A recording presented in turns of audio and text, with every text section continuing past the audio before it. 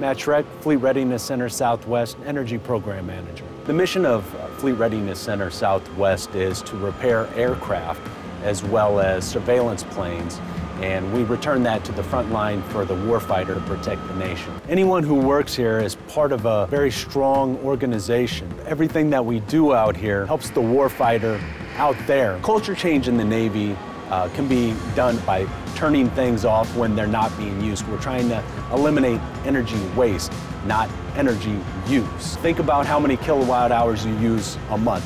On average, it's about 500 kilowatt hours in a single home. It's 500 pounds CO2.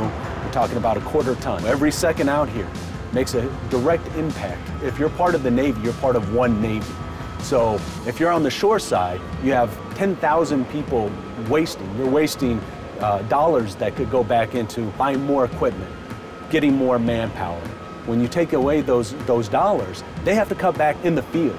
And anything that we do right now will definitely affect future generations. It's absolutely imperative that Navy continues to have a culture change, because when you allow waste to occur, it becomes a habit. When that happens, you lose money and efficiency, which leads to downtime of equipment, longer times to get the aircraft back to the warfighter in the field. An energy warrior is a person who takes efficiency and makes it a virtue.